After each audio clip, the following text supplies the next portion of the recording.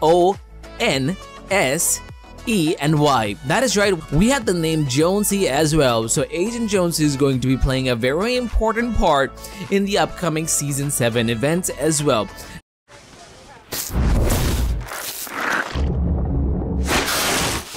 Because we had seen the introduction of Jonesy the first and the Agent Jonesy way back in Season 5, where he brought hunters and monsters in the game. So we're going to be seeing all these awesome things happening because Season 7 is also going to be including Halloween as well. So the entire Fortnite Season 7 is going to be filled with lots of mysteries, aliens, UFOs, abductions, and a lot of fun coming towards you. Not just that, we are also going to be getting ourselves superheroes such as Loki and Thor, as confirmed in the previous loading screen, and I'm pretty sure there will be on the good side because we need somebody to go ahead and take out the aliens that have infiltrated our Fortnite map as we speak right now.